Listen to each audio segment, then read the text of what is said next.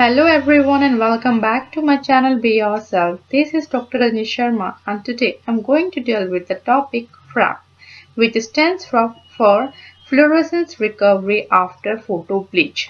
What actually it is? It is basically a technique to study the mobility of a cell.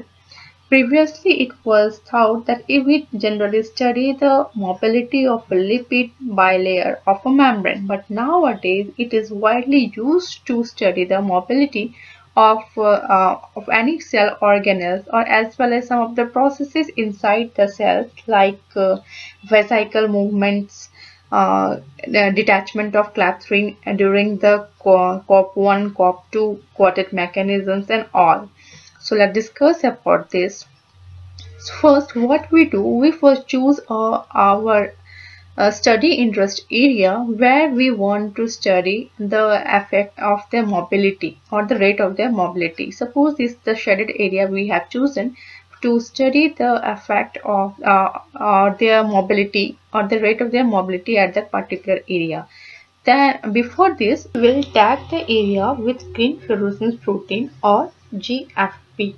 And after that we will expose it with a high beam of light, and generally we use confocal microscopy to photobleach such area. After photobleaching, we will stop the supply of the light, and after it gets photobleached, as we know that lipid has certain lateral movement, so it will start moving towards its convenient positions.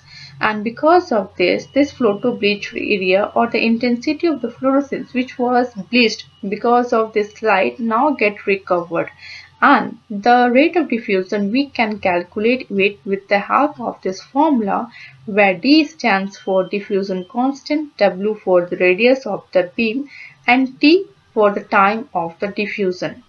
Now, when we see certain graph, we always analyze what actually this graph is representing. This in our x-axis, we have the time period for which we are using the our experiment for the photobleaching, as well as we are examining the recovery of the fluorescence light, and it is the intensity of the fluorescence light. So this graph, this line represents the period where their pre-photobleaching, or when we haven't exposed our study area with the high beam of the light. So it is showing the almost a linear line. Now this is the down area is representing the area for the photobleaching. Because of this reason, because of the photobleaching, the fluorescence intensity is decreasing. Now it has decreased to almost 0, and after that we will leave it to freely diffuse in the media. So when it will diffuse freely, on that time what will happen, we will have the recovery of the fluorescence, and so this graph represents the fluorescence, and from this graph we can analyze the mobile fractions of the lipids or any proteins or any organelles from this technique, and the rest over the area above this graph generally represent the immobile fractions. I hope you have understood this quite easily, and I actually chosen this topic because many of the students has asked me to solve this graph, that what actually, because the CSI also has given their answer keys. This is a question from December 2016, and they have only given the right answer for have given the answer for what the graph B and A is representing. But what about the C and D? Hope you will have understood this lecture, and now I want you to solve first these questions, then I will tell you in my next lecture that what actually this C and D is representing. And now we can now from this graph we can analyze the mobility of the protein or lipid, and second thing we can analyze the fraction of the mobility. So from these two